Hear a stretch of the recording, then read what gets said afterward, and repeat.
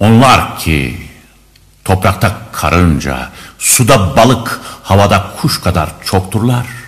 Korkak, cesur, cahil, hakim ve çocukturlar. Ve kahreden, yaratan ki onlardır. Destanımızda yalnız onların maceraları vardır. Onlar ki uyup hainin ivasına, sancaklarını elden yere düşürürler. Ve düşmanı meydanda koyup kaçarlar evlerine. Ve onlar ki bir nice mürtede hançer üşürürler. Ve yeşil bir ağaç gibi gülen ve merasimsiz ağlayan ve ana avrat küfreden ki onlardır. Destanımızda yalnız onların maceraları vardır.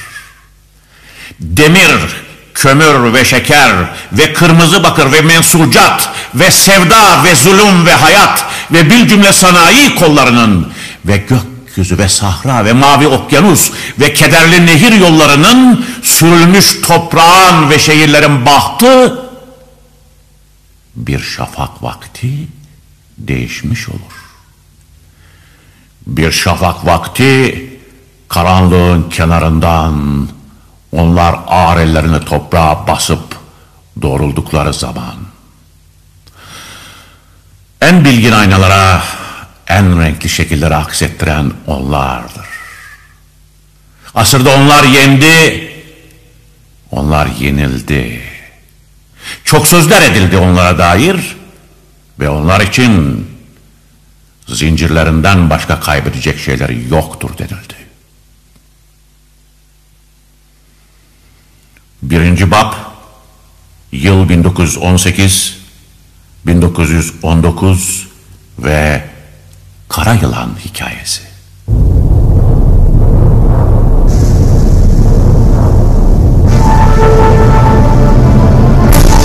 Ateşi ve ihaneti gördük. Ve yanan gözlerimizle durduk bu dünyanın üzerinde.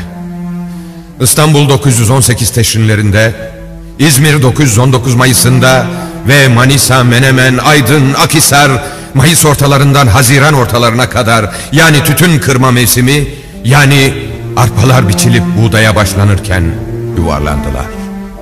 Adana, Antep, Urfa, Maraş düşmüş, dövüşüyordu.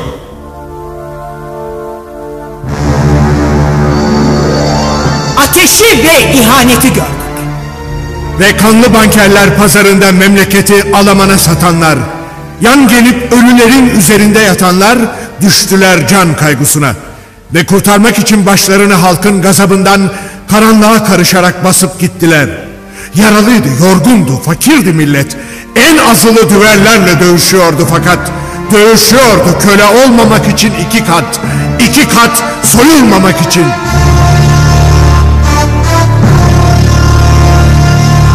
Ateşi ve ihaneti gördük. Murat Nehri, Canik Dağları ve Fırat, Yeşilırmak, Kızılırmak, Gültepe, Tilbeşar Ovası gördü uzun dişli İngiliz'i. Ve Aksu'yla Köksu, Karagöl'le Söğüt Gölü ve Gümüş Basamaklı türbesinde yatan büyük aşık ölü, şapkası horoz tüylü İtalyanı gördü. Ve Çukurova, kıyasıya düzlük, uçurumlar, yamaçlar, dağlar kıyasıya ve Seyhan ve Ceyhan ve kara gözlü yürük kızı gördü mavi üniformalı Fransızı. Ve devam ettik. Ateşi ve ihaneti görmekte. Eşraf ve ayan ve mütehayyizanın çoğu ve ağalar, Bağdasar Ağa'dan kellesi büyük Mehmet Ağa'ya kadar düşmanla birlik oldular. Ve inekleri, koyunları, keçileri sürüp götürüp, gelinlerin ırzına geçip, çocukları öldürüp ve istiklali yakıp yıktıkça düşman, dağa çıktığı mavzerinin acağını, çiftesini kapan ve çığ gibi çoğaldığı çeteler ve köylülerden paşalar görüldü. Kara donlu köylülerden. Ve bizim tarafa geçenler oldu Tunuslu ve Hintli kölelerden. Ve Türkistanlı Hacı Ahmet, kısık gözleri, seyrek sakalı, hafif makinalı tüfeğiyle dağlarda bir başına dolaştı. Ve sabahleyin ve öğle sıcağında ve akşamüstü ve ay ışığında ve yıldız alacasında geceleyin ne zaman sıkışsa bizimkiler peyda oluverdi yerden biter gibi o ve ateş etti ve düşmanı dağıttı ve kayboldu dağlarda yine. Ateşi ve ihaneti gördük. Dayandık. Dayandık her yanda. Dayandık İzmir'de, Aydın'da, Adana'da dayandık. Dayandık Urfa'da, Maraş'ta, Antep'te. Antepliler silahşor olur. Uçan turneyi gözünden, kaçan tavşanı ar ayağından vururlar. Ve Arap kısrağının üstünde taze yeşil selvi gibi ince uzun dururlar. Antep sıcak, Antep çetin yerdir. Antepliler silahşor olur. Antepliler yiğit kişilerdir.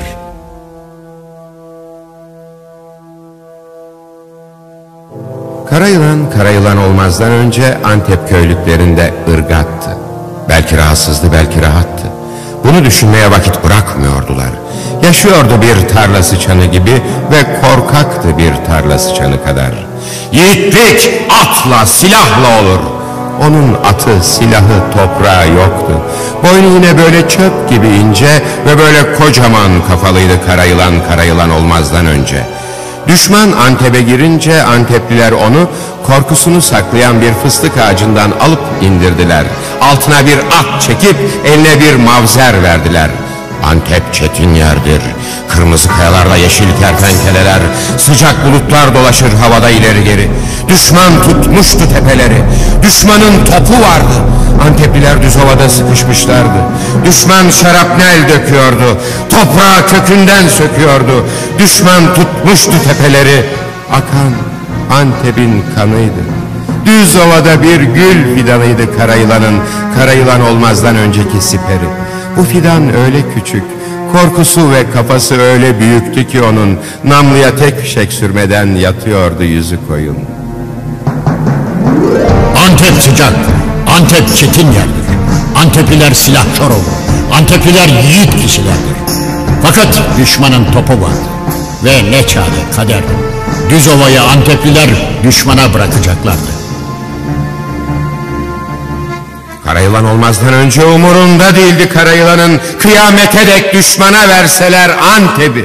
Çünkü onu düşünmeye alıştırmadılar. Yaşadı toprakta bir tarla sıçanı gibi, korkaktı da bir tarla sıçanı kadar. Siperi bir gül fidanıydı onun. Gül fidanı dibinde yatıyordu ki yüzü koyun, ak bir taşın ardından kara bir yılan çıkardı kafasını. Derisi ışıl ışıl, gözleri ateşten al, dili çataldı. Birden bir kurşun gelip kafasını aldı. Hayvan devrildi kaldı. Karayılan olmazdan önce karayılanın encamını görünce haykırdı avaz avaz ömrünün ilk düşüncesini. İbret al deli gönlüm, demir sandıkta saklansan bulur seni. Aktaş ardında karayılanı bulan ölüm. Ve bir tarla sıçanı gibi yaşayıp bir tarla sıçanı kadar korkak olan, fırlayıp atlayınca ileri bir dehşet aldı Anteplileri. Seyirttiler peşince, düşmanı tepelerde yediler. Ve bir tarla sıçanı gibi yaşayıp bir tarla sıçanı kadar korkak olana karayılan dediler.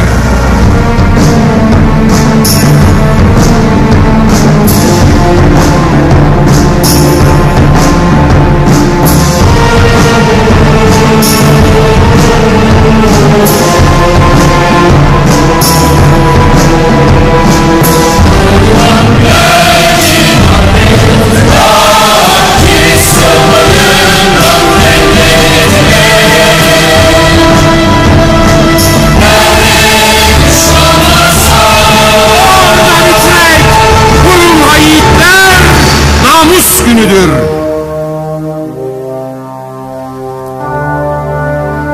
Ve biz de bunu böylece duyduk ve çetesinin başında yıllarca namı yürüyen Karayılan'ı ve Anteplileri ve Antep'i aynen duyup işittiğimiz gibi destanımızın 1. babına koyduk. 2. bab, yıl yine 1919 ve İstanbul'un hali ve Erzurum ve Sivas kongreleri ve Kambur Kerim'in hikayesi.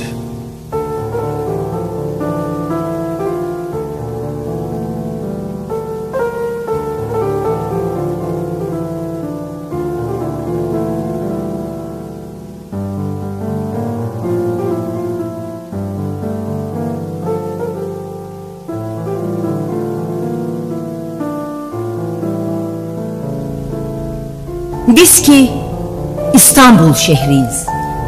Seferberliği görmüşüz. Kafkas, Galicia, Çanakkale, Filistin, vagon ticareti, tüfüs ve İspanyol nezlesi. Bir de iddiatçılar. Bir de uzun konçlu Alman çizmesi 914'ten 18'e kadar yedi bitirdi bizi. Mücevher gibi uzak ve erişilmezdi şeker. Erimiş altın pahasında gaz yağı. Ve namuslu, çalışkan, fakir İstanbullular sidiklerini yaktılar 5 numara lambalarında.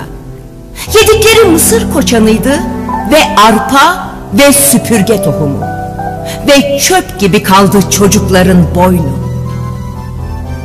Ve lakin Tarabya'da, Pötişan'da ve adada kulüpte aktı ren şarapları su gibi.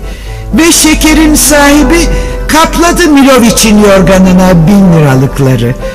Miloviç de beyaz at gibi bir karı. Bir de sakalı halifenin, bir de Wilhelm'in bıyıkları. Biz ki İstanbul şehriyiz, güzelizdir. Dört yanımız mavi mavi dağdır, denizdir. Öfkeli büyük bir şair, ey bin kocadan arta kalan bilmem neyi bakir demiş bize. Ve bir başkası, yekpare acem mülkünü feda etti bir sengimize. Biz ki İstanbul şehriyiz.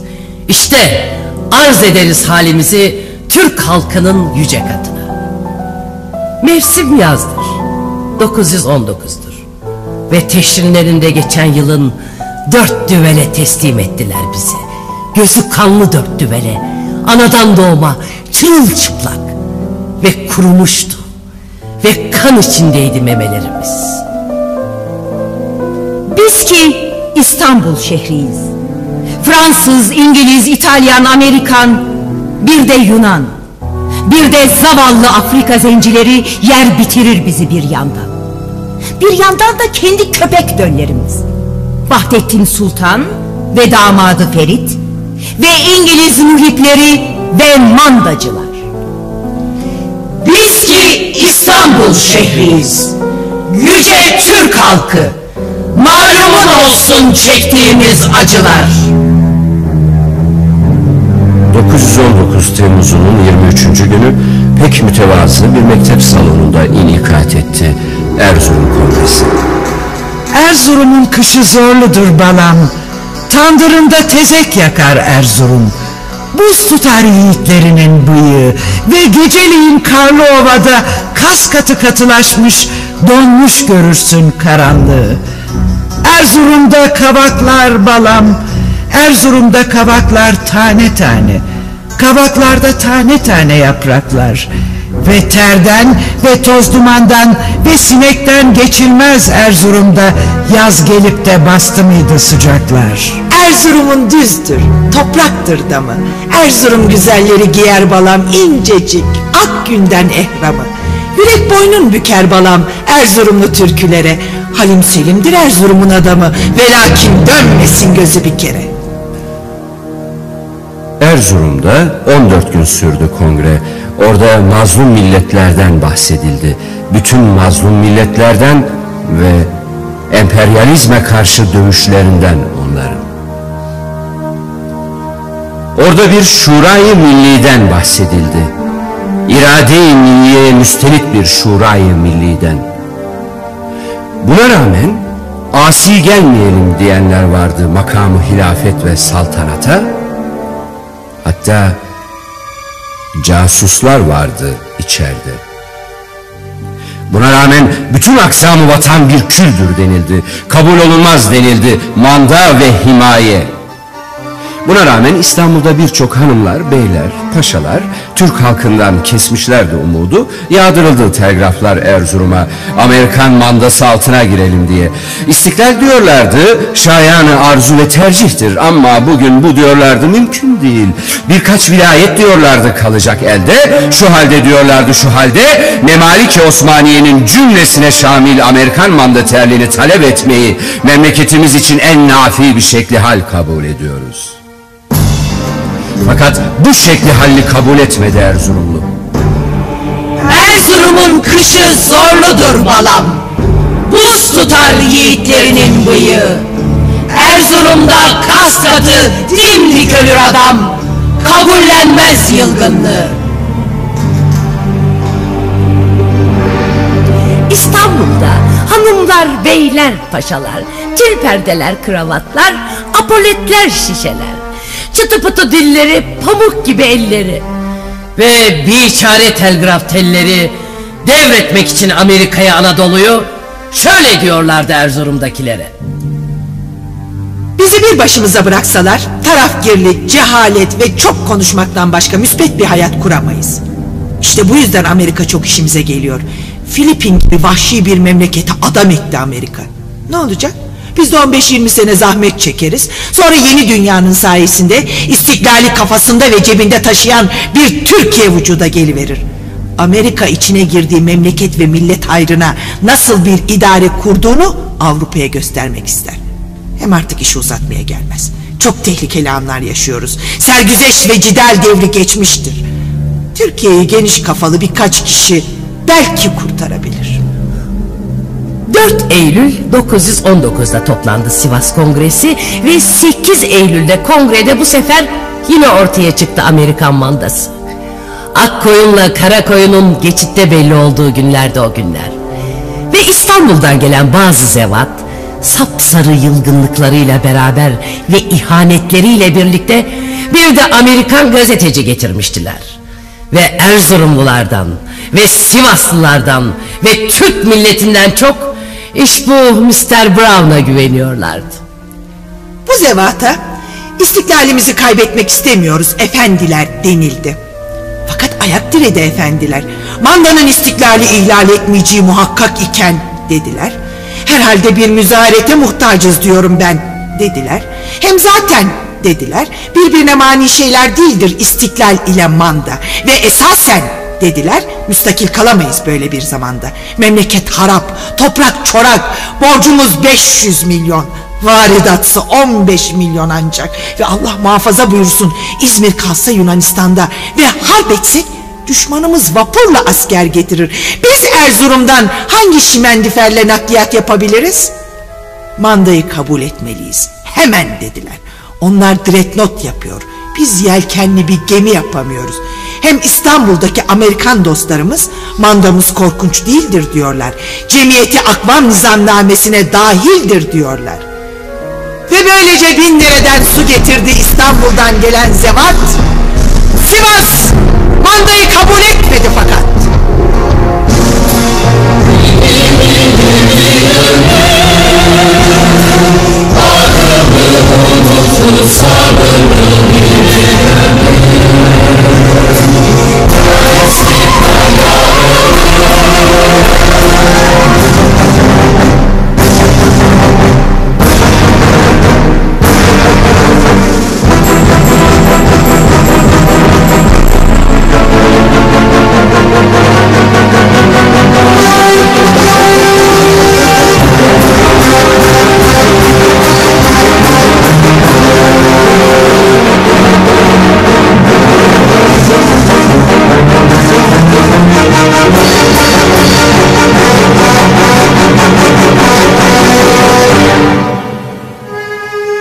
İstiklal ya ölüm. Kambur Kerim de böyle dedi aynen. Adapazarlıydı Kambur Kerim, seferberlikte ölen babası marangozdu. Seferberlik denince aklına Kerim'in çok beyaz bir yastıkta kara sakallı bir ölü yüzü, Fahri Bey çiftliğinde patates toplayıp kaz gütmek, mektep kitapları ve bir de saçları altın gibi sarı fakat alnı çizgiler içinde anası gelir. 335'te Kerim Eskişehir'e gitti, mektebe teyzelerine ve dayısına. Dayısı şimendifer'de makinistti. Düşman elindeydi Eskişehir. Kerim 14 yaşındaydı, kamburu yoktu. Dümdüzdü, fidan gibi ve dünyaya meraklı bir çocuktu. Dayısı sürmeye gittiği günler şimendiferi, Kerim'e ekmek vermediğinden teyzeleri, çok uzun saçlı ihtiyar iki kadın, Hintli askerlerle dost oldu Kerim. Bunlar şaşılacak şey, Türkçe bilmeyen ve siyah sakalları, siyah gözleri parlak, avuçlarının üstü esmer, içi ak ve tel örgülerin üzerinden Kerim'e bisküviti kutularla atan amcalardı. Kocaman bir ambarları vardı. Kerim içinde oynardı. Ambarda nohut çuvalları, bakla, kuru üzüm, şaşılacak şey katırların yemesi için. Ve sonra cephane sandıklarıyla silahlar. Bir gün dedi ki makinist dayısı Kerim'e, ambardan silah çalıp bana getir, gavura karşı koyan zeybeklere göndereceğim. Ve ambardan silah çaldı Kerim. Bir tane daha, 5, 10. Aldattı Hindistanlı dostlarını, zeybekleri daha çok sevdiğinden. Zaten çok sürmedi, parlak kara sakallı amcalar gitti, Kerim geçirdi onları istasyona kadar. Ertesi gün Lefke Köprüsü'ne atıp zeybekler gelince Eskişehir'e, dayısı Kerim'i elinden tutup verdi onlara. Ve işte o günden sonra bugüne kadar kahraman bir türküdür ömrü Kerim'in. Eskişehir'den alıp onu Kocaeli grubu paşasına götürdüler. Çatık kaşlı, yüzü gülmez bir paşaydı bu. Çabucak öğrendi Kerim ata binmeyi, sırtmaç olmayı, zaten bilgisi vardı bunda. Kayalardan genç bir keçi gibi inmeyi, gizlenmeyi ormanda. Ve bütün bu marifetleriyle Kerim kaç kere ölüme bir kurşun atımı yaklaşarak ve geçmiş olsun dedikleri zaman şaşarak düşman içinden geçip getirdi haber, götürdü haber. Onu namlı bir kaptan gibi saydı çeteler ve bir oyun arkadaşı gibi sevdi çeteleri o. Ve bir fidan gibi düz, bir fidan gibi cesur, bir fidan gibi vaat eden bir çocuğun sevinçle oynadığı bu müthiş oyun sürdü 1337'ye kadar. Kocaeli ormanı gürgen ve meşeliktir. Yüksek, kalın, gökyüzü gözükmez. Durgun bir geceydi. Hafif yağmur yağmıştı biraz önce, fakat ıslanmamış ki yerde yapraklar karanlıkta hışırtılarla yürüyordu beygiri Kerim'in. Solda ileride tepenin eteğinde ateş yanıyordu. Tekneciler diye anılan gavur çetelerinin olmalı. Dallardan damlalar düşüyordu Kerim'in yüzüne. Beygirin başı gittikçe daha çok karanlığa giriyor. İpsiz Recep'in yanından dönüyordu Kerim. Kağıtlar götürmüş, kağıtlar getiriyor. Birdenbire durdu beygir, heykel gibi. Teknecilerin ateşini görmüş olacak. Sonra birdenbire 4 nala kalktı. Şaşırdı Kerim, dizginleri bıraktı, sarıldı beygirin boynuna. Deli gibi gidiyordu hayvan, çocuğa ard arda çarpıyordu ağaçlar. Meşeleri ve gürgenleriyle orman karanlık bir rüzgar gibi geçiyor iki yandan. Kim bilir kaç saat böyle gidildi, orman bitti birdenbire. Ay doğmuş olacak ki ortalık aydınlıktı. Ve Kerim aynı hızla geldiği zaman Armaşa'nın altında baş değirmenlere, beygir ansızın kapaklandığı yere tekerlendi Kerim. Oh, doğruldu ve aklına ilk gelen şey saatine bakmak oldu. Kırılmıştı camı. Bindi beygire tekrar. Hayvan topallıyordu biraz. Uslu uslu yola koyuldular. Sol kulağı kanıyordu Kerim'in. Kirezya'ya geldiler, Sapanca ile Arifiye arası. Kerim durdu. Biraz zor nefes alıyordu. Geyve'ye girdi ertesi akşam. Beli o kadar ağrıyordu ki inemedi beygirden, indirdiler. Kerim'i bir yaylıya bindirdiler. Adapazarı. Sonra belki 10 gün, belki 15 kanılar, mekkâre arabaları.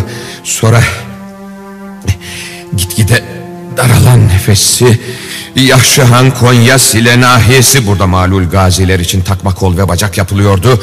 Ve nihayet Hatçahan köyünden çıkıkçı Şerif Usta. Hala rüyalarında görür Kerim, incecik bir yoldan eşekle gelip üzerine doğru eğilen bu çiçek bozuğu insan yüzünü. Usta ovdu Kerim'i bayıltıncaya kadar, sonra zifte koydu bu kırılmış dal gibi çocuk gövdesini.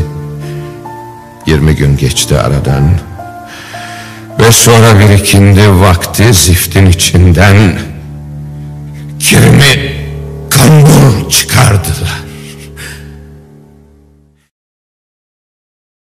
3. Bab, yıl 1920 ve Arhaveli İsmail'in hikayesi.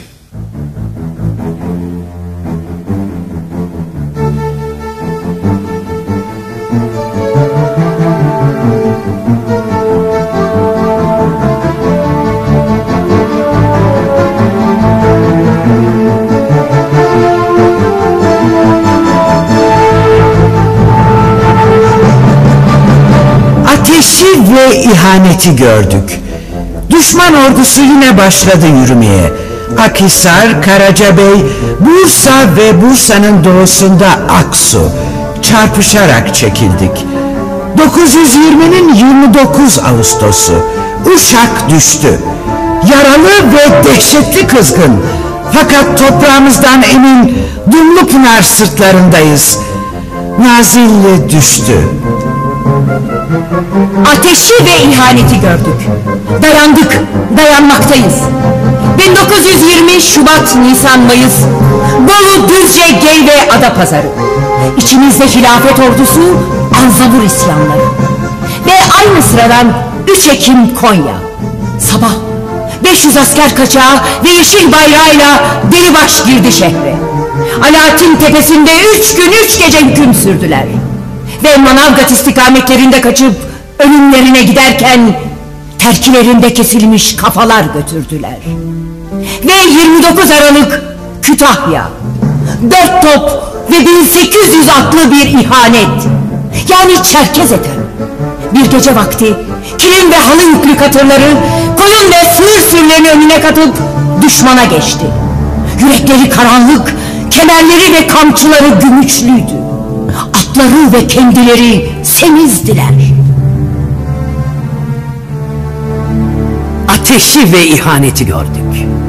Ruhumuz fırtınalı, etimiz mütehammil. Sevgisiz ve ihtirassız çıplak devler değil, inanılmaz zaafları, korkunç kuvvetleriyle, silahları ve beygirleriyle insanlardı dayanan. Beygirler çirkindiler, bakımsızdılar, hasta bir fundalıktan yüksek değillerdi. Fakat bozkırda kişneyip köpürmeden sabırlı ve dolu dizgin koşmasını biliyorlardı. İnsanlar uzun asker kaputluydu. Yanlı yaktı insanlar. İnsanların başında kalpak, yüreklerinde keder. Yüreklerinde müthiş bir ümit vardı. İnsanlar devrilmişti, kedersiz ve ümitsizdiler. İnsanlar etlerinde kurşun yaralarıyla köy odalarında unutulmuştular. Ve orada sargı, deri ve asker postalları halinde yan yana sırt üstü yatıyorlardı. Koparılmış gibiydi parmakları saplandığı yerden. İğrilmiş bükülmüştü. Ve avuçlarında toprak ve kan vardı. Ve asker kaçakları, korkuları, mavzerleri çıplak ölü ayaklarıyla karanlıkta köylerin içinden geçiyorlardı. Acıkmıştılar, merhametsizdiler, bedbahttılar. Şosenin ıssız beyazlığına inip nal sesleri ve yıldızlarla gelen atlıyı çeviriyor ve Bolu Dağı'nda ekmek bulamadıkları için deviriyorlardı uçurumlara şayak, cigara kağıdı, tuz ve sabun yüklü yaylaları. Ve çok uzaklardaki İstanbul limanında, gecenin bu geç vakitlerinde kaçak silah ve asker ceketi yükleyen las takaları hürriyet ve ümit, su ve rüzgardılar. Onlar suda ve rüzgarda ilk deniz yolculuğundan beri vardılar. Tekneleri kestane ağacındandı.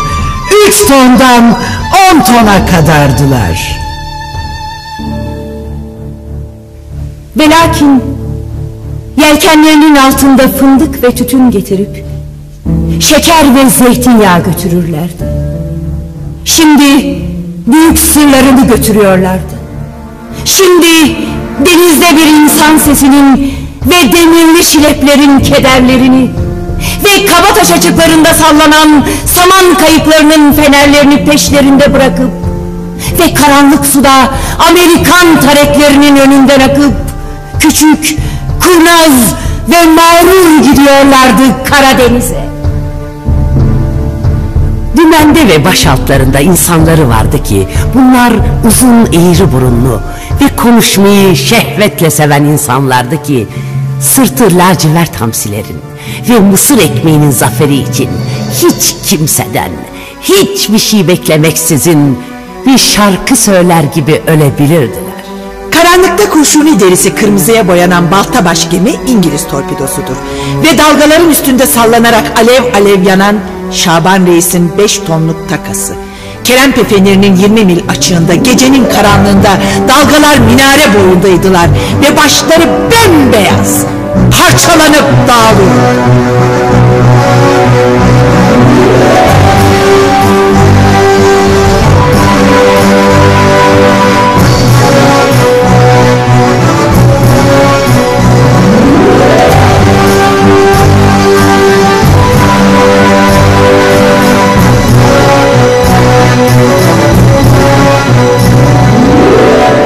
Rüzgar Yıldız Poyraz. Esirlerini bordosuna alıp kayboldu İngiliz torpidosu. Şaban Reis'in teknesi ateşten direğiyle gömüldü suya.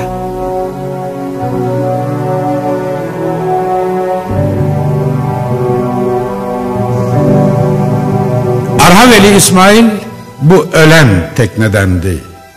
Ve şimdi Kerempe Feneri'nin açığında, batan teknenin kayığında emanetiyle tek başınadır.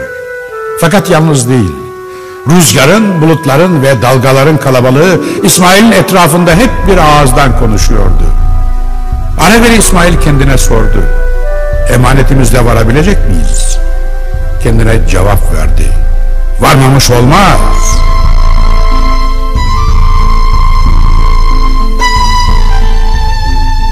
Gece tophane rıhtımında kamacı ustası Bekir Usta ona evladım İsmail dedi, hiç kimseye değil dedi, bu sana emanettir.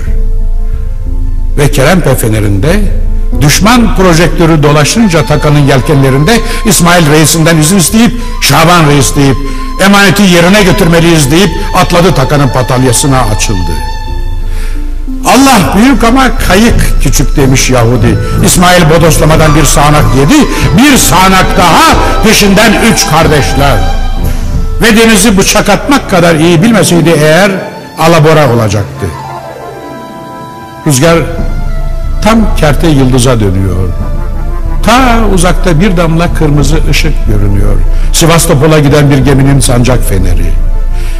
Elleri kanayarak çekiyor İsmail kürekleri. İsmail rahattır. Kavgadan ve emanetinden başka her şeyin haricinde İsmail unsurunun içinde. Emanet bir ağır makinalı tüfektir.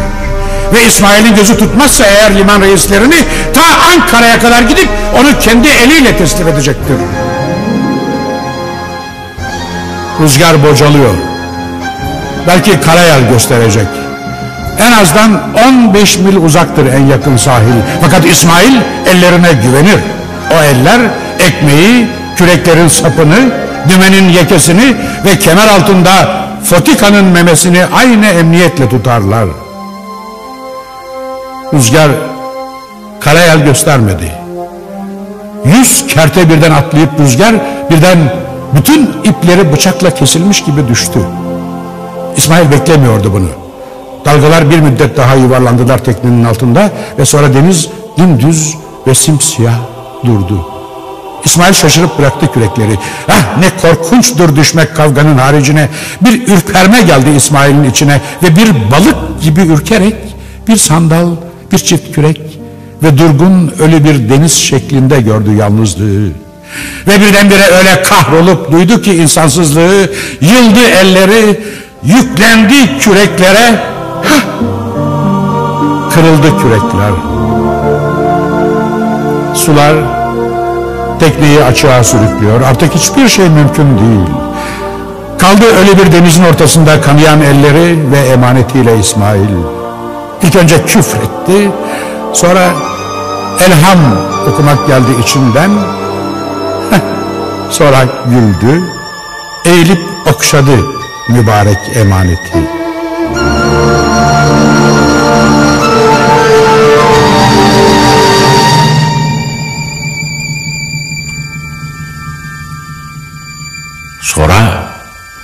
Sonra malum olmadı insanlara Arhaveli İsmail'in akıbeti.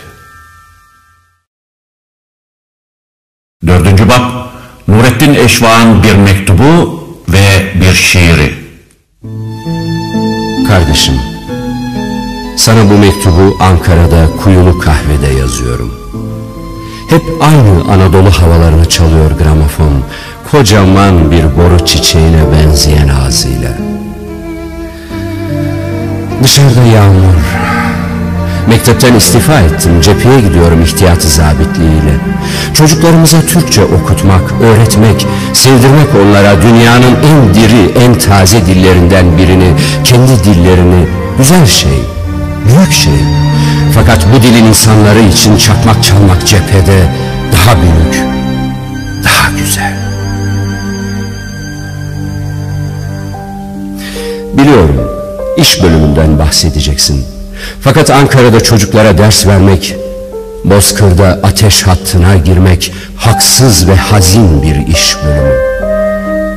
Öyle günlerde yaşıyoruz ki ben bir iş yapabildim diyebilmek için hep alnının ortasında duyacaksın ölümü. Bak tam sana bunları yazarken asker geçiyor sokaktan. Yağmurda harap postallarının meşinini ıslatarak meclisin önüne doğru iniyorlar. İstasyona gidecekler. Ve türkü söylerken her nedense her zaman yaptığı gibi sesini incelterek marş okuyor genç Türk köylüsü.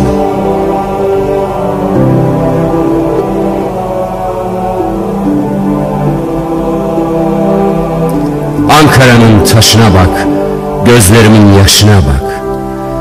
Yüzleri mühim, dalgın ve yorgun. Tıraşları uzamış biraz, elleri büyük ve esmer. Ela gözlüler, kara gözlüler, mavi gözlüler. Yine birdenbire Yunus Emre geldi aklıma. Başka türlü anlıyorum ben Yunus'u. Bence onda bütün bir devir dile gelmiş Türk köylüsü. Öte dünyaya dair değil, bu dünyaya dair kaygılarıyla. Bir şiir yazdım, garip bir şiir, Türk köylüsü diye. Bir tuhaf mı oluyor böyle günlerde şiir yazmak? Her ne halse, hoşça kal, gözlerinden öperim. Kardeşin Nureddin Eşfak.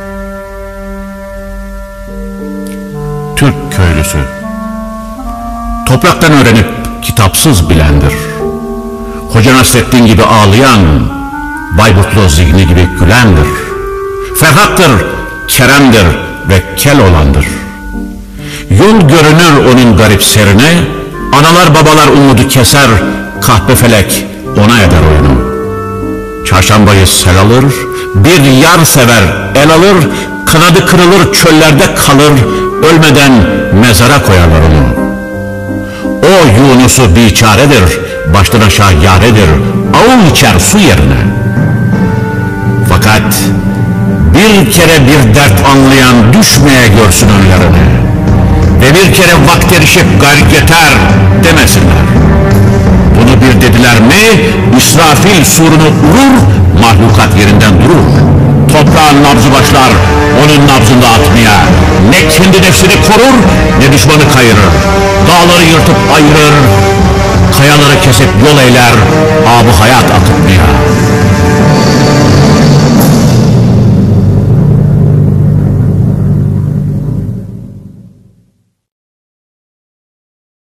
Beşinci bab 1920'nin 16 Mart'ı ve Manastırlı Hamdi Efendi ve Reşadiyeli Velioğlu Mehmet'in hikayesi. Bu hamiyetli ve cesur Manastırlı Hamdi Efendi olmasaydı İstanbul felaketinden kim bilir haber almak için ne kadar intizarlar içinde kalacaktık. İstanbul'da bulunan nazır, mebus, kumandan, teşkilatımız mensupları içinden bizzat çıkıp vaktiyle bize haber vermeyi düşünememiş olduğu anlaşılıyor. Demek ki cümlesini heyecan ve heyecan kaplamıştı. Bir ucu Ankara'da bulunan telin, İstanbul'da bulunan ucuna yanaşamayacak kadar şaşkın bir hale gelmiş olduklarına bilmem ki hükmetmek caiz olur mu? Mustafa Kemal.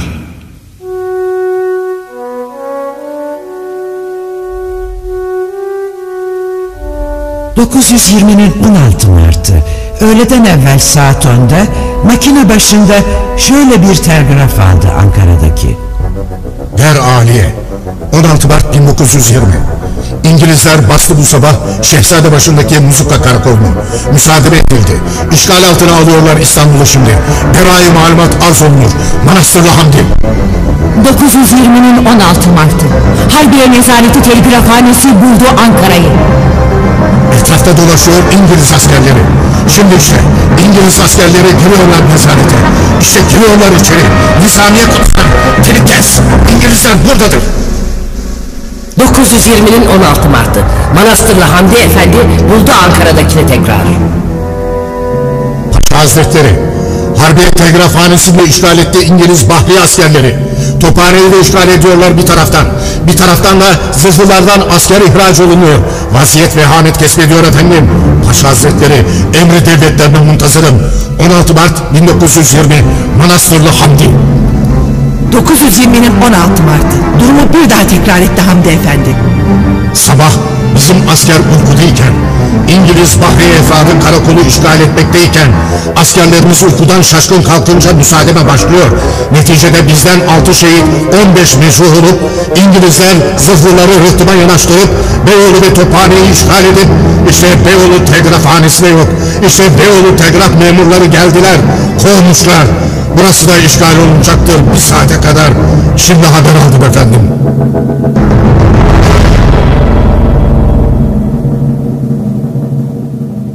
...920'nin 16 Mart'ı. Uykuda kesti kafir üçümüzü. Kurşuna dizdi kafir ikimizi. İngiliz'in hepsi değil domuzu. Sabaha karşı aldı canımızı. 920'nin 16 Mart'ı. Basıldı veznecilerde karargah. Uyan Batusu'nun, uyan! Üçümüzü uykuda kesti kafir. Üçümüz Abdullah Çavuşar Kışladan Osman, bir de Zileli Abdülkadir. 920'nin 16 Mart'ı. Bozluğun kinlerinde kurşuna dizdi kafir ikimizi. Ahmetoğlu Nasuh arkadaşımın adı, Reşadiye Velioğlu Mehmet benimkisi. 920'nin 16 Mart'ı. Uykuda kesti kafir üçümüzü. Soktu Osman'ın karnına kasaturayı, bastı göğsüne kafirin dizi. 4 çocuk babasıydı Abdullah Çavuş, doymadı dünyasına Abdülkadir.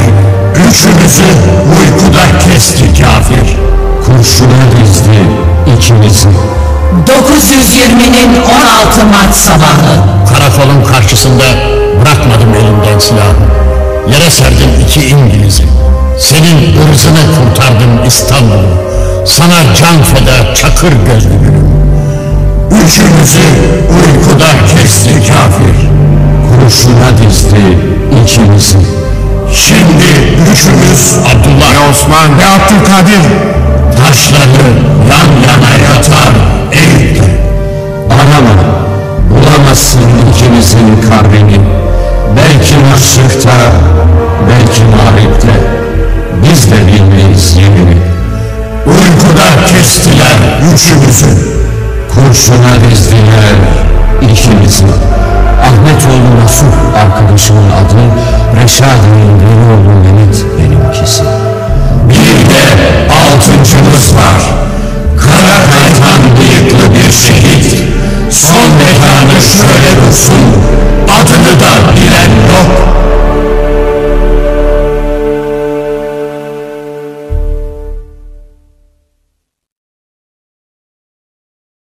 Altıncı bab, muharebeler ve düşman elinde kalanlar ve Kartallı Kazım'ın hikayesi.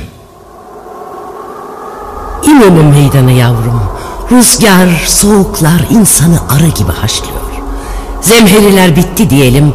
Hamsin ya başladı ya başlıyor. Muharebe 5 gün 5 gece sürdü. Kan gövdeyi götürdü. Ve nihayetinde düşmanlar karın üstünde top arabaları, sandıklar dolusu konyak, 6 kamyon bıraktılar. Sonra kaçarlarken yavrum köyleri, köprüleri yaktılar. Bu birinci İnönü. Sonra ikincisi. 23 Mart 1921 günü düşmanın Bursa ve Uşak grupları üstümüze yürüyor. Onlarda topçu ve piyade bizden 3 kere fazla. Bizim atlımız çok. At Tankların mekanizması, hartucu, namlusu yoktur ve kılıç çıplak, ucuz bir demirdir.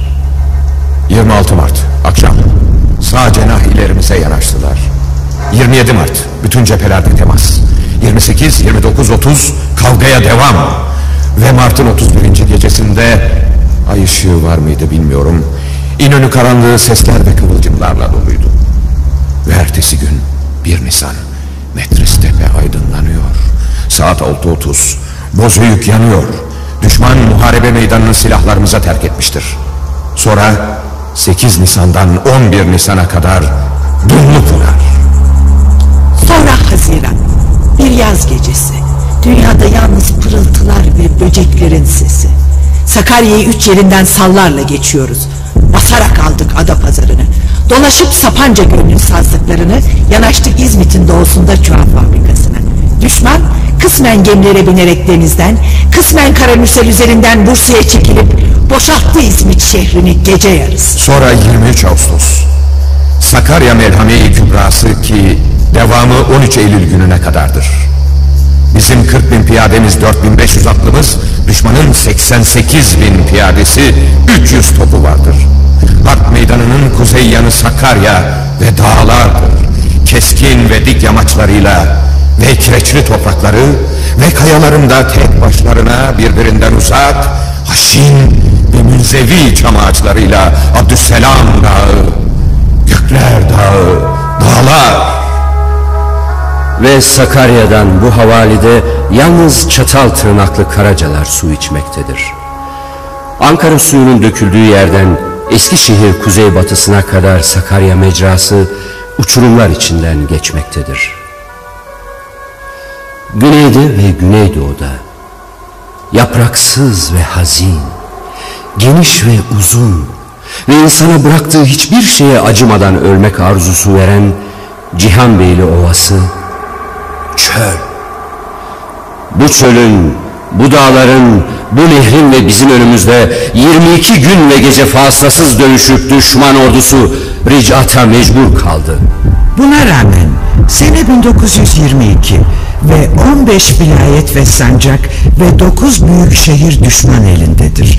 İnanılmaz şeyler düşmandadır ki bunların arasında 7 göl, 11 nehir ve köklerinde baltamızın yarası ve yangınlarıyla bizim olan 100 kere 100.000 dönüm orman, bir tersane, 2 silah fabrikası ve 19 körfez ve liman ki belki birçoğunun rıhtımı, mendireyi, kırmızı yeşil fenerleri yoktur ve belki sularında ateş kayıklarının ışıltısından başka ışık yanmadı. Fakat onlar tahta iskeleleri ve kederli balıkçılarıyla bizimdiler. Sonra 3 deniz, 6 kol tren hattı. Sonra göz alabildiğine yol. Sıla'ya gittiğimiz, gurbette göründüğümüz ve neden ve niçin olduğunu sormadan çöle, Çanakkale'ye, ölüme gittiğimiz yol. Sonra toprak ve o toprağın insanları, Uşak tezgahlarının halı dokuyanları, Klaptan işlemeli eğerleriyle meşhur Manisalı saraçlar, yol kıyılarında ve istasyonlarda açlar ve kurnaz ve cesur ve ağırbaşlı ve çapkın ve kütleleriyle delikanlı İstanbul ve İzmir işçileri ve zahire ve kantariye tacirleriyle eşraf ve ayan, kıl çadırlı yürükleri aydının ve sonra ırgat, ortakçı, maraba, davarlı ve davarsız, yarım meşin çizmeli ve ham çarıklı köylüler. 15 vilayet ve sancak ve 9 büyük şehir düşman elindedir.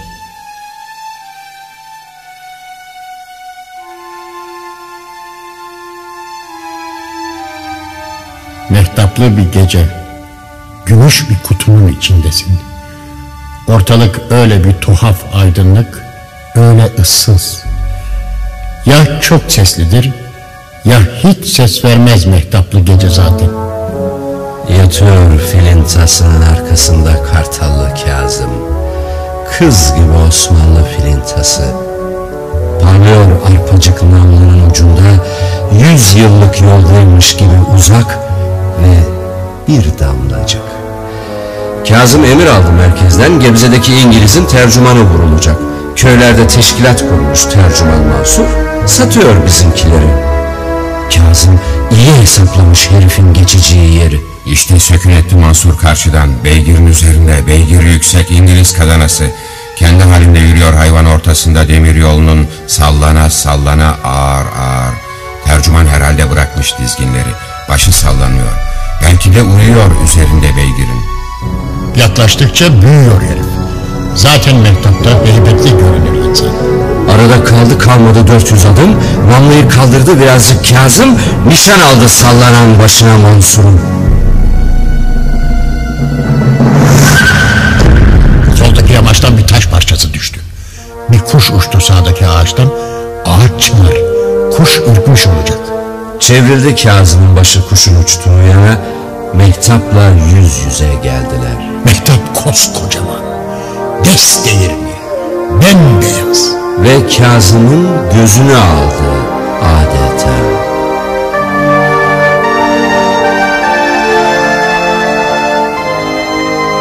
Zaten bu yüzden tekrar göz gez arpacık ve filintayı ateşlediği zaman ilk kurşun Mansur'un başını delecek yerde galiba omzuna girdi. Herif hınk dedi bir beygirin başını çevirdi, 4 nal kaçıyor. Yetiştirdi ikinci kurşunu Kazım. Beygirin üzerinde sola yıkıldı Mansur. Üçüncü kurşun. Tercüman düştü beygirden. Fakat bir ayağı üzengiye takılı kalmış. Sürüklendi kaçan hayvanın peşinde biraz. Sonra kurtuldu ki ayağı yıkılıp kaldı olduğu yerde. Yamaca sardı beygir. Kalktı Kazım, yürüdü Mansur'a doğru. Üzerinden kağıtları alacak. Arada 4 telgraf direği yalnız. 50'şerden 200 metre eder. Mansur doğruldu ansızın, kaçıyor bayır aşağı. Filintayı omuzladı Kazım, 4. kurşun. Yıkıldı herif. Koştu Kazım. Doğruldu yine Mansur. Yürüyor sarhoş gibi sallanarak, kaçmıyor artık, yürüyor. Kazım da bıraktı koşmayı, deniz kıyısına indiler. Orada boş bir fabrika var. Bir de beyaz bir ev. Tahta iskelesi iner denizin içine kadar. Mansur suya giriyor. Kağıtlar ıslanacak. 5. kurşunu yaktı Kazım. Suya düşüp kaldı önde giden. Ve Kazım tazelerken şarjörünü... Bir ışık yandı beyaz evde. Bir pencere açıldı. Galiba bir kadın baktı dışarıya. Boğazlanıyormuş gibi bağırdı Mansur. Pencere kapandı, ışık söndü. Tercüman attı kendini tahta iskeleye. Arda ayakları kırılmış bir hayvan gibi sürünüp tırmanıyor. Hay anasını. Ay da denize düşmüş. Toplanıp dağılıyor. Dağılıp toplanıyor.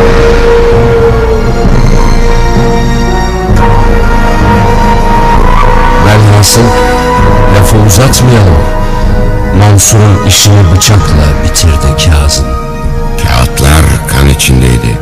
Fakat kan kapatmıyor yazıyı.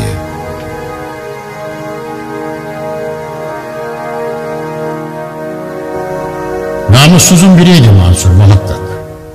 Düşmana satılmıştı, orası öyle. Kaç kişinin başını yedi malum.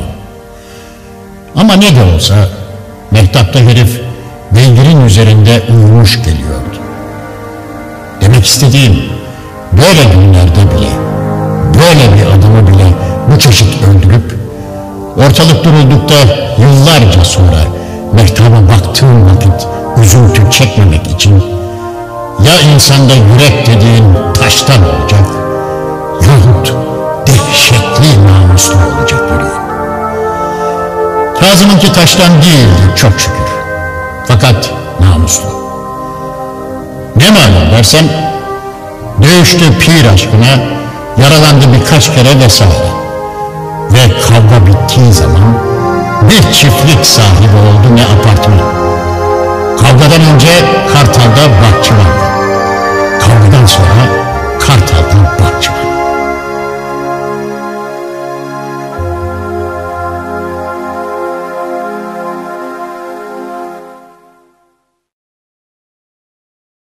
Yedinci bab 922 Ağustos ayı ve kadınlarımız ve 6 Ağustos emri ve bir aletle bir insanın hikayesi.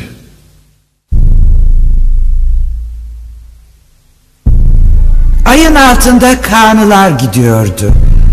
Kanılar gidiyordu Akşehir üstünden Afyon'a doğru. Toprak öyle bitip tükenmez. Dağlar öyle uzakta. Sanki gidenler hiçbir zaman hiçbir menzile erişmeyecekti. Kanılar yürüyordu yekpare meşeden tekerlekleriyle. Ve onlar ayın altında dönen ilk tekerlekti. Ayın altında öküzler başka ve çok küçük bir dünyadan gelmişler gibi ufacık, kısacıktılar. Ve pırıltılar vardı hasta kırık boynuzlarında. Ve ayakları altından akan toprak, toprak ve topraktı. Gece aydınlık ve sıcak ve kanılarda tahta yataklarında koyu mavi humbaralar çırılçıplaktı. Ve kadınlar birbirlerinden gizleyerek bakıyorlardı ayın altında geçmiş kafilelerden kalan öküz ve tekerlek ölülerine. Ve kadınlar, bizim kadınlarımız, korkunç ve mübarek elleri, ince küçük çeneleri, kocaman gözleriyle anamız, avradımız, yarimiz ve sanki hiç yaşamamış gibi ölen ve soframızdaki yeri öküzümüzden sonra gelen ve dağlara kaçırıp uğrunda hapis yattığımız ve ekinde, tütünde, odunda ve pazardaki ve kara sapana koşulan ve ağırlarda ışıltısında yere saplı bıçakların oynak ağır kalçaları ve zilleriyle bizim olan kadınlar, bizim kadınlarımız. Şimdi ayın altında kanıların ve hartuçların peşinde harman yerine kehribar başaklı sap çeker gibi aynı yürek ferahlığı, aynı yorgun alışkanlık içindeydiler. Ve 15'lik şarapların çeliğinde ince boyunlu çocuklar uyuyordu. Ve ayın altında kanılar yürüyordu Akşehir üstünden Afyon'a doğru.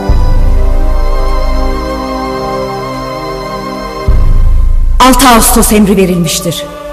1. ve 2. ordular kıtaları, kanıları, süvari alaylarıyla yer değiştiriyordu, yer değiştirecek.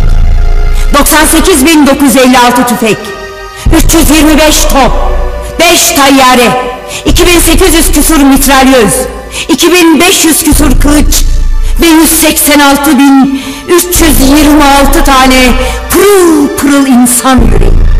Ve bunun iki misli kulak, kol, ayak ve göz kımıldanıyordu gecenin içinde. Gecenin içinde toprak, gecenin içinde rüzgar. Hatıralara bağlı, hatıraların dışında, gecenin içinde. İnsanlar, aletler ve hayvanlar, demirleri, tahtaları ve etleriyle birbirine sokulup, korkunç ve sessiz emniyetlerini birbirine sokulmakta bulup, kocaman yorgun ayakları ve topraklı elleriyle yürüyorlar.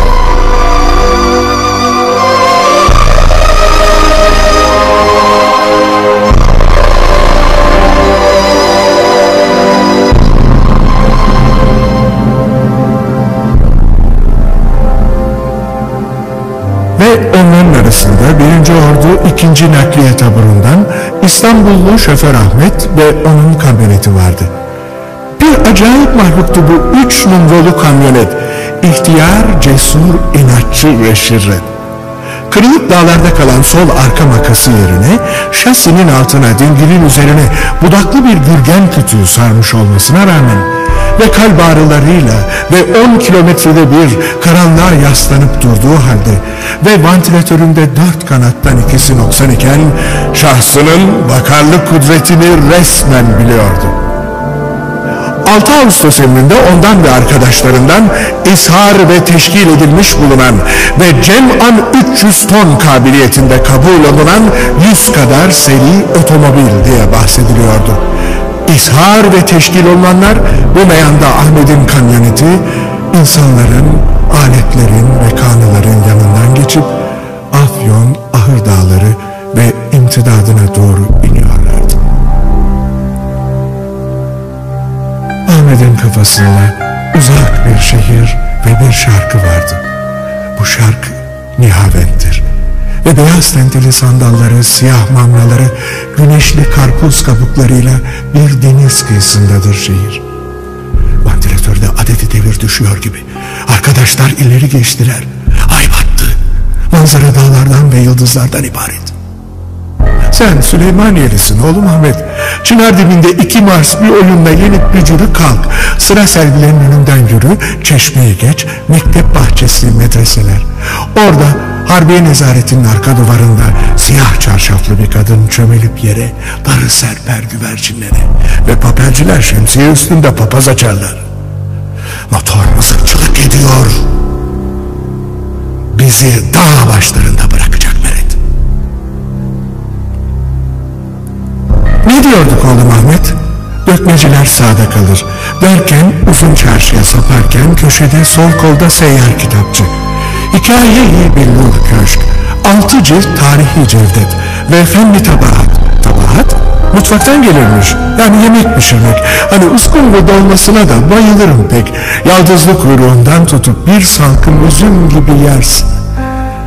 İleride bir süvari kolu gidiyor. Saptılar sola. Uzun çarşıya dikine inersin. Sandalyacılar, tavla pulcuları, tesbihçiler. Ve sen İstanbullu sen. Kendi ellerinin hünerine alışmış olduğundan şaşarsın İstanbullulara. Ne kadar ince, ne çeşitli hünerleri var dersin. Rüstempaşa Camii, urgancılar. Urgancılarda 100 parça yelkenli gemiyi ve hesapsız katır kervanlarını donatacak kadar urgan, halat ve dökle tunçtan çıngıraklar satılır. Zindan Kapı, Baba Cafer, uzakta balık pazarı, kuru yemişçiler, yemiş iskelesindeyiz. Sandalları, mangaları, güneşli karpuz kabuklarıyla huzuna hasret kaldığım deniz. Sol arka lastik hava mı kaçırıyor ne? İnip baksan. Yemiş iskelesinden dilenci vapuruna binip Eyüp'te niyet kuyusuna gittikti. Elleri yumuk yumuk, bacakları biraz çarpıktı ama yeşil zeytin tanesi gibi gözler. Kaşları da hilal gibi çekikti. Tam Kasımpaşa'ya yaklaştık, beyaz başörtüsü. Lastik hava kaçırıyor. Derdine deva bulmazsak eğer, dur bakalım Baba Cafer. 3 numaralı kamyonet durdu. Karanlık kriko pompa eller, küpreden ve küprettiğine kızan elleri lastikte ve ihtiyar tekerlekte dolaşırken Ahmet hatırladı. Bir gece huzurlu babaannesini sedirden sedire taşırken kadıncağız. İç lastik boydan boya patladı. Yedek yok. Dağlarda avaz avaz imdat istemek. Sen Süleymaniyelisin oğlum Ahmet. Sana tek başına verilmiştir 3 numaralı kamyonet. Hem hani bir koyun varmış kendi bacağından asılan bir koyun. Süleymaniyeli şoför Ahmet soyundu. Ceket, külot, pantol, don, gömlek ve kalpak ve kırmızı kuşak Ahmet'i postalların üstünde çırılçıplak bırakarak dış lastiğin içine girdiler, şişirdiler.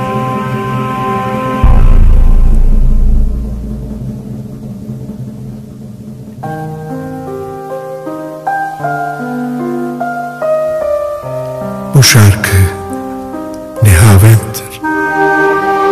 Deniz kıyısında bir şehir, beyaz başörtüsü. Saatte 50 yapıyoruz. Dayan ömrümün törpüsü. Dayan da dağlar anadan doğma görsün şoför Ahmet'i.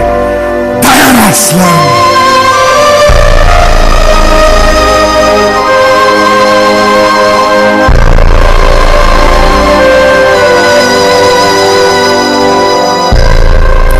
Hiçbir zaman böyle merhametli bir ümitle sevmedi hiçbir insan, hiçbir aleti. 8. bab 26 Ağustos gecesinde saatler 2.30'dan 5.30'a kadar ve İzmir rıhtımından Akdeniz'e bakan nefer. Saat 2.30. Kocatepe yanık ve ihtiyar bir bayırdır. Ne ağaç, ne kuş sesi, ne toprak kokusu vardır. Gündüz güneşin, gece yıldızların altında kayalardır. Ve şimdi gece olduğu için ve dünya karanlıkta daha bizim, daha yakın, daha küçük kaldığı için ve bu vakitlerde topraktan ve yürekten evimize, aşkımıza ve kendimize dair sesler geldiği için Kayalıklarda şayak kalpaklı nöbetçi okşayarak gülümseyen bıyığını seyrediyordu koca tepeden dünyanın en yıldızlı karanlığını. Düşman 3 saatlik yerdedir ve Hıdırlık Tepesi olmasa Afyonkarahisar şehrinin ışıkları gözükecek. Kuzeydoğuda Güzelim Dağları ve dağlarda tek tek ateşler yanıyor.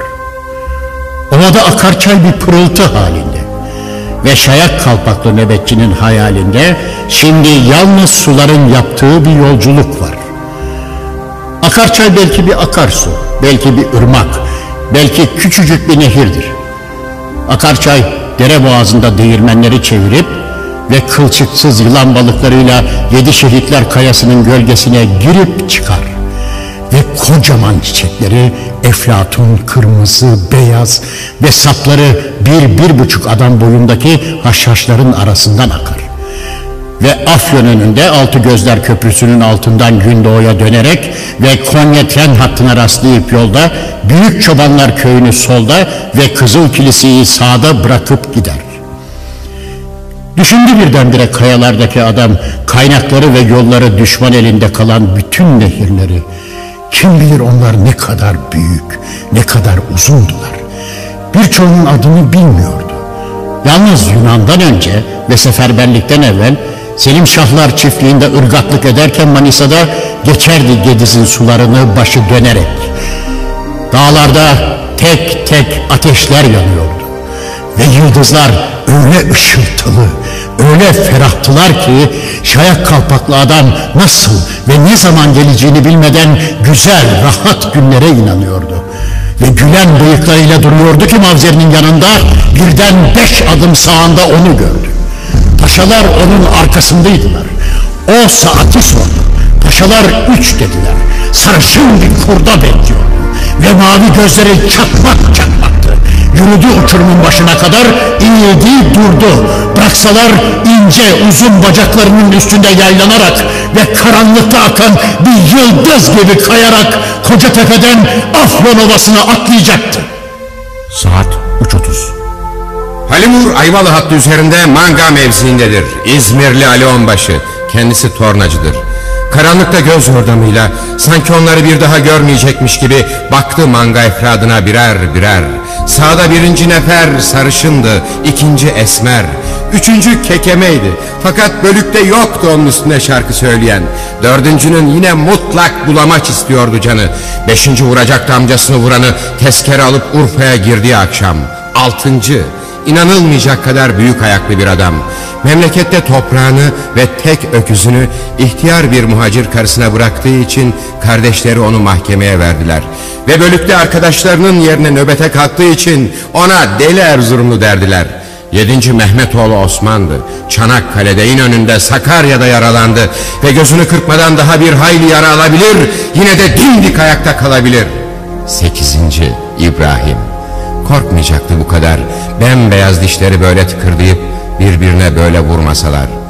Ve İzmirli Ali Onbaşı biliyordu ki tavşan korktuğu için kaçmaz, kaçtığı için korkar.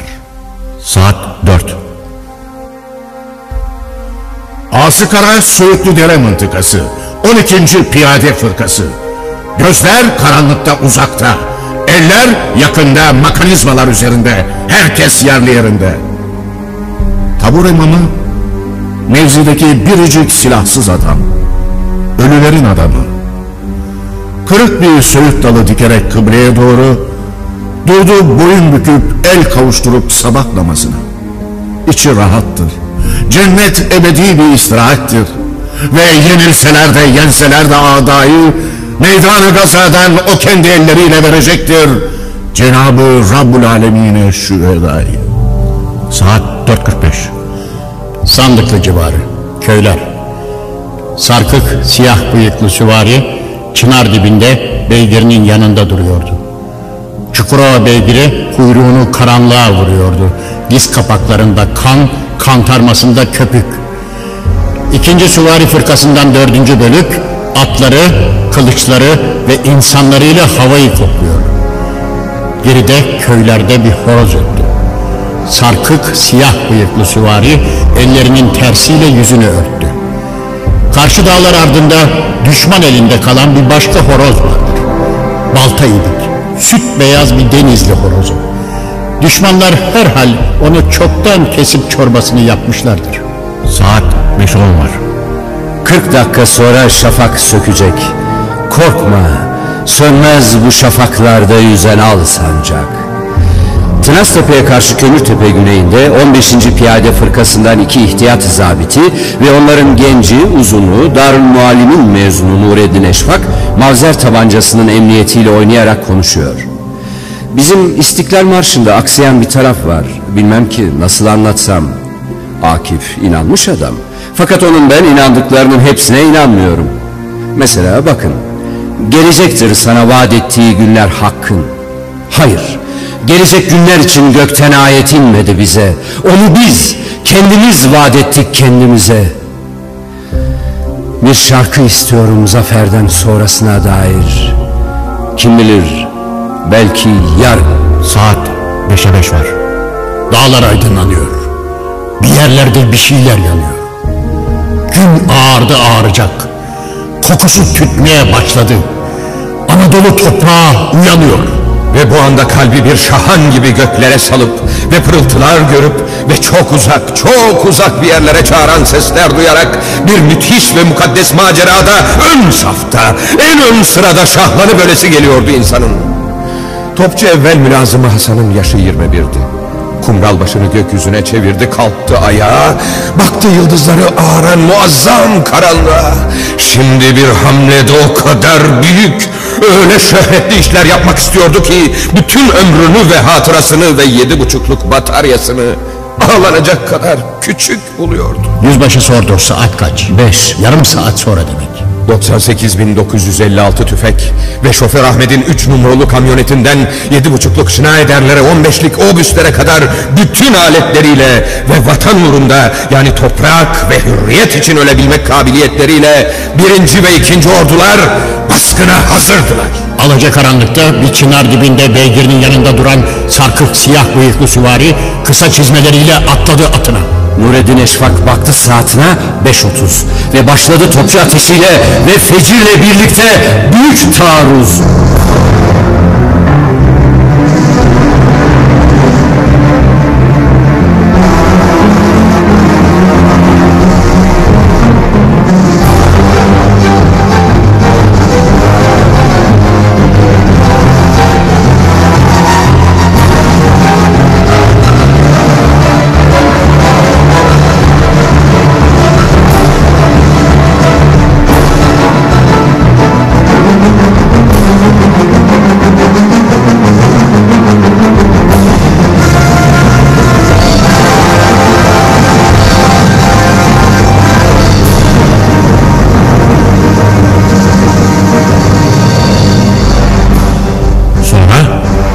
Düşmanın müstahkem cepheleri düştü. Bunlar Karahisar güneyinde 50 ve doğusunda 20-30 kilometredeydiler. Sonra düşman ordusu Kuvayi Milliyesini ihata ettik. Aslıhanlar civarında 30 Ağustos'a kadar. Sonra 30 Ağustos'ta düşman Kuvayi Milliyesi imha ve esir olundu. Esirler arasında General Trikopis, Alaturka sopa yemiş bir temiz, sırmaları kopuk Frank uşağı. Yaralı bir düşman ölüsüne takıldı Nureddin Eşfak'ın ayağı. Nureddin dedi ki, Teselyalı çoban Mihail. Nureddin dedi ki, seni biz değil, buraya gönderenler öldürdü seni. Sonra 31 Ağustos günü ordularımız İzmir'e doğru yürürken serseri bir kurşunla vurulan deli Erzurumluydu. Devrildi, kürek kemiklerinin altında toprağa durdu. Baktı yukarı, baktı karşıya. Gözleri hayretle yandılar. Önünde sırt üstü, yan yana yatan postalları her seferkinden kocamandılar. Ve bu postallar daha bir hayli zaman üzerlerinden atlayıp geçen arkadaşların arkasından seyredip güneşli gökyüzünü ihtiyar bir muhacir karısını düşündüler. Sonra sarsılıp ayrıldılar birbirlerinden. ve deli Erzurumlu ölürken kederinden yüzlerini toprağa döndüler. Solda ilerideydi Ali Onbaşı. Kan içindeydi yüzü gözü. Bir süvari takımı geçti yanından dört nala. Kaçanı kovalamıyordu yalnız. Ulaşmak da istiyordu bir yerlere. Ve sadece kahretmiyor, yaratıyordu da. Ve kılıçların, nalların, ellerin ve gözlerin pırıltısı ard arda çakan aydınlık bir bütündü. Ali Onbaşı bir şimşek hızıyla düşündü ve şu türküyü duydu. Dört nala gelip uzak Asya'dan Akdeniz'e bir kısrak başı gibi uzanan bu memleket bizim. Bilekler kan içinde, dişler kenetli, ayaklar çıplak ve ipek bir halıya benzeyen toprak. Bu cennet bizim. Kapansın el kapıları, bir daha açılmasın. Yok edin insanın insana kulluğunu. Bu davet bizim.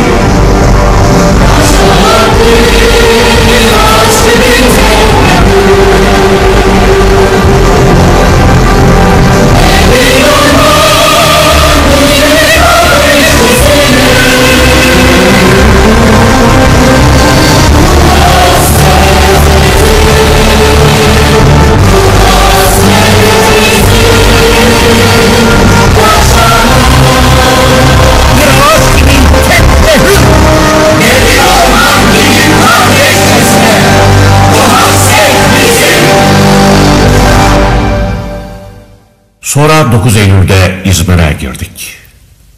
Ve Kayserili bir nefer yanan şehrin kızıltısı içinden gelip öfkeden, sevinçten, ümitten ağlıya ağlıya güneyden kuzeye, doğudan batıya Türk halkıyla beraber seyretti İzmir rıhtımından Akdeniz'i.